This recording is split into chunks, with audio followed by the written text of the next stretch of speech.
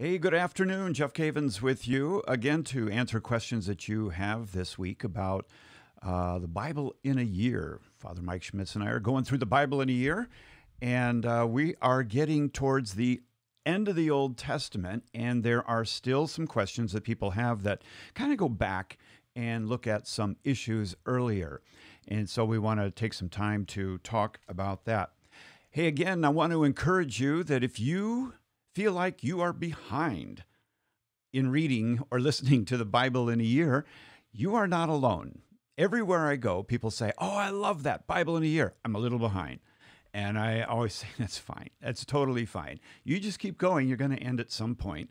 And we're hearing from a lot of people and Bible study groups that people are going to do it again. And I think that that is absolutely fantastic because once through the Bible is great, but to make it a lifestyle is even better. And I have found over the years, and I've been teaching the Bible for over 40 some years now, and I find that every time I go through it again, I always learn more. And I'm surprised at how many times I forgot things, from 15, 20, 30 years ago. And I go through it again and look at my notes and look at the markings in my Bible, and I think, wow, I totally forgot that. So keep going. You're doing a great job. All right, we have some great questions this week. One of the questions is about this whole issue of dietary laws in the Old Testament, specifically the kashrut or the kosher laws. What is kosher and why so much emphasis on dietary laws? I think what they're asking is, what's wrong with a BLT? I think that's what they're probably asking. Okay, so let's look at this from the broad perspective first. In the Jewish tradition, there are 613 commandments that are given in the Torah, and the Jewish community believes that Moses received 613 commandments. There are 365 negative commandments. Don't do this. And then there's 248 commandments. Do this. And they kind of compare that with one, don't do this for every day of the year. And then 248 is historically ascribed to the number of bones in the body. So there's this idea of you respond to the Torah with your whole life, with every bone in your body. Now, there are laws that are dietary. In fact, if you go back and you look at the number of laws that are relating to dietary issues, it's significant. And when Israel was destroyed, or Judah was destroyed in 587 BC, and the Babylonians took them into Babylon, everything changed at that point. And no longer did they have the temple, they didn't have the sacrifices, and so the kitchen table became really the central place where we can sacrifice. And so what you eat, how you eat, when you eat, with who, all of this becomes very important, and also a way to worship God. And so let's look at this for a second. There are two different things that I would mention to you about the laws of kashrut, the kosher laws. And by the way, I think kosher food is phenomenal. When I go on flights, I get kosher because it's just prepared so well. Leviticus chapter 11 and verse 1 says, "And the Lord spoke to Moses and Aaron, saying to them, Speak to the people of Israel, saying, These are the living things that you may eat among all the animals that are on the earth." So what God is going to do is going to tell them the animals that they can eat and then the animals that they cannot eat. He says, whatever parts, the hoof and the cloven-footed, and choose the cud, among the animals you may eat. So you may eat those that have a hoof, that it's a cloven foot, and they chew the cud. A cow, for example, chews the cud, or a goat or sheep. Nevertheless, among those that chew the cud or part the hoof, and you shall not eat these. The camel, because it chews the cud but does not part the hoof, is unclean to you. And the rock badger, because it chews the cud but does not part the hoof, is unclean to you. And so you could say then, what about a pig? Well, a pig has a cloven hoof, but it does not chew the cud. And so BLTs are out at that point. So the whole kosher laws really began with this idea that we're going to eat differently than the neighboring nations, which, by the way, I think is actually a good idea. That the what we eat, how much we eat, should say something about the discipline in our life and what's important in our life, and that we don't eat to we don't live to eat, we eat to live. Our body is a temple, not an amusement park. I digress. So we have this split between the animals that you can eat and the animals you cannot eat. And when it comes to fish, it has to have the fins and the scales in order for you to eat it. So you wouldn't eat shellfish, for example. That would be non-kosher. Now, typically these are like bottom feeders, and I think that there's a healthy dietary guideline when it comes to the kosher laws. But when we talk about the kosher laws, there is a whole group of things that are very, very important, like, for example, how you kill the animal, how you dress the animal out, how you treat the animal before the animal is eaten. There's all kinds of things that really speak about the Father's love and the concern for life and lifting up life. And that goes all the way into today with the Jewish community. So, for example, in the Jewish community today, in order for them to eat in a very holy way, a kosher way, they have kosher rules. They have butchers who follow these guidelines. And so you'll go to the store and you'll see on the side of the package, kashrut. In other words, this is kosher and it's okay to eat. Now, the second aspect of the kosher laws has to do with one verse, one idea that is shared 3 times in the Old Testament. And that is that you shall not boil a kid in its mother's milk. You shall not boil a kid in his mother's milk. Now, that's odd, isn't it? I mean, it just comes out of nowhere. And if you look at the context of all 3, it doesn't seem to be in context. So it makes us wonder, what does that mean? You know, to not boil the kid, the baby, in the mother's milk. Now, we'll look at that why in just a moment, or what that could mean. But it has now come down to us today in the Jewish community as we don't mix meat and dairy. We don't mix meat and dairy. That's called a law or offense. The law says you shall not boil the kid in the mother's milk. We're going to make sure we don't do that. We're not even going to have meat and milk in the same meal. We're going to make sure we obey this. In fact, we're going to have 2 kitchens. We're going to have a dairy kitchen and a meat kitchen. We're going to have utensils for both. We're going to have a period of time before we can go from meat and then eat dairy so we don't mix them. They really go all out on this in the Jewish community. And if you've ever been around people in the Jewish community, you know they take it very, very seriously. And no, we're not bound by that as Catholics today. But what could it possibly mean? Now, there are different theories. One theory is that this was a Canaanite practice where they would boil the kid in the mother's milk to offer up to foreign gods. That's been a theory for a long time.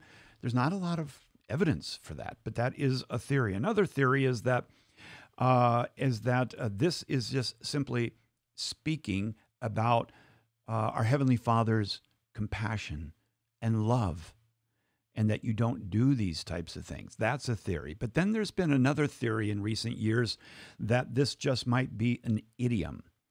An idiom. Don't boil the kid in the mother's milk. You know what an idiom is, right? It's raining cats and dogs. No, it's not. It's raining hard, right? And so I'm so hungry I could eat a horse. No, you're not, but you're hungry. You're really hungry. So when we say that you cannot boil the kid in the mother's milk, what we possibly might mean by that is it's an idiom, and that it speaks about something that Israel is doing that they shouldn't do. And if you look in the context of all 3 of these mentions, so you have Exodus 23:19, Exodus 34:26, and Deuteronomy 14:21. So you've got all 3. The thing they have in common is first fruits and offerings. So some have surmised, and I think it just might be this, that it is an idiom that you should not mix the old crop with the new. The old offering with the new. Give God your best, the first fruits. I think that's probably what it means. You probably have not heard that a lot either. But I really do think that there's a lot to that. So thank you for that question. That is really, really good. Okay, here's another one. What is the difference between Deuterocanonical books and the Apocryphal books? Excellent question, because we as Catholics have 73 books in the Bible. Protestants have 66. And we've covered this in the past, that the 66 books and the 73 books, we don't come to that by subtracting or adding. There are two different canons. And the Catholic Church and all of Christianity up until the Reformation used the 73 books. And that is, they took it from the Greek Septuagint, the Old Testament. And then when the Reformation came about, they opted out of that, went to a Jewish version that didn't have the 7 Deuterocanonical books. Now, in the Great Adventure Bible here, in the index at the beginning, there is a list of the apocryphal books. Now, apocryphal means false writings, and there were many going around in the first century. And out of those apocryphal books, that's what we call those false writings, and Protestants call them false writings. The difference is they include our 7 Deuterocanonical books, like Wisdom and Baruch and Maccabees. They include those with the false writings. We don't. So at the beginning of the Great Adventure Bible, there's a chart there that shows you the apocryphal books and then the Deuterocanonical books that we consider Scripture. So that'll help you out a little bit there. Okay, what is the difference between Israelites and Jews? A good question. We answered this months ago, but I think it's good to revisit it real quickly. You know, the people of God were chosen by God. They were chosen by God, and they were first called Hebrews in Abraham's time. Hebrews. They were not called Israel until Abraham had his son Isaac, and then Isaac had twin sons, Jacob and Esau, and Jacob's name was changed to Israel, right? So you with me? Hebrews, Israel. But then in 930 BC, Israel divided into 2 nations, 10 tribes to the north called Israel, 2 tribes to the south called Judah. All right? This is the beginning of an Israelite and a Jew. If you were a Jew, you came from Judah. You came from Judah in the south. An Israelite, you came from the north, even though we can kind of call everybody loosely an Israelite.